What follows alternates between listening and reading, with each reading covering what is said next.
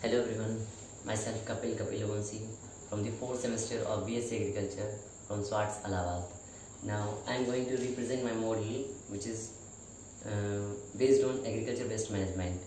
I prepared a model which is known as organic drinking hose.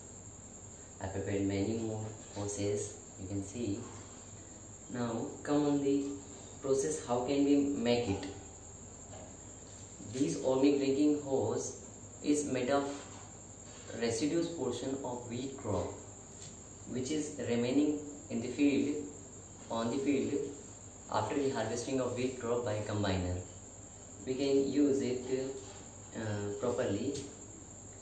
We should take from the field, and this is known as narvai, residues portion of wheat crop after which is remain after harvesting of wheat crop.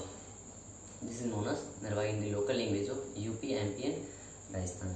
Now what should we do now? We should cut this narvai between the two knots, in the both knots, and a thin trapped wire should be drawn from the one side of this hose to the another side.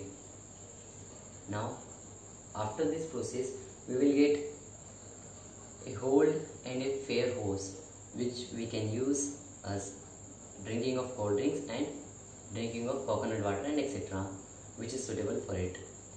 Now come on the advantage of this organic drinking hose. Firstly, we can use it instead of plastic drinking hoses. By it, plastic pollution automatically will be decreased in nature and it can easily decompose in nature within 2 years.